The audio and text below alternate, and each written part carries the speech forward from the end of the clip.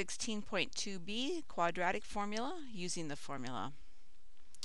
If we have ax squared plus bx plus c equal to 0, then x equals negative b plus or minus the square root of b squared minus 4 times our a times our c all over 2 times our a.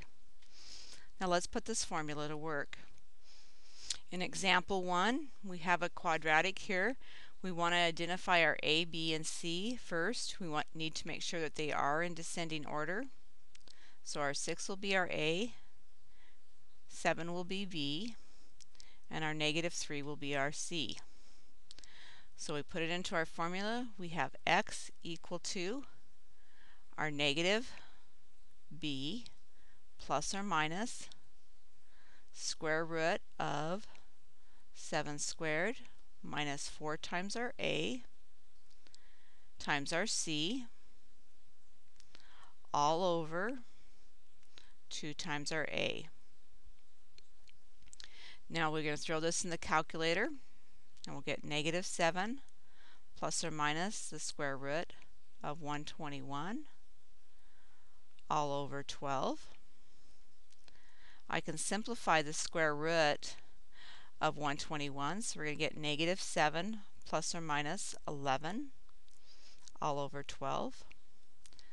And we have negative 7 minus 11 will give us a negative 18 over 12.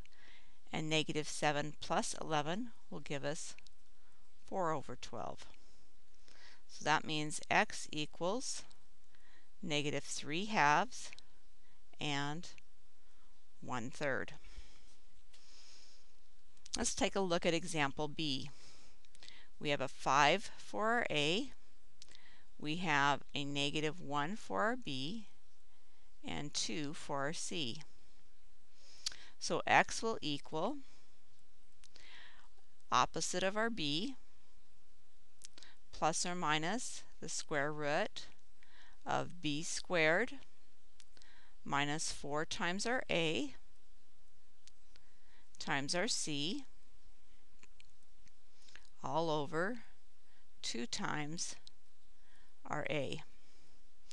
We throw that in the calculator. We're going to get 1 plus or minus the square root of negative 39 all over 10.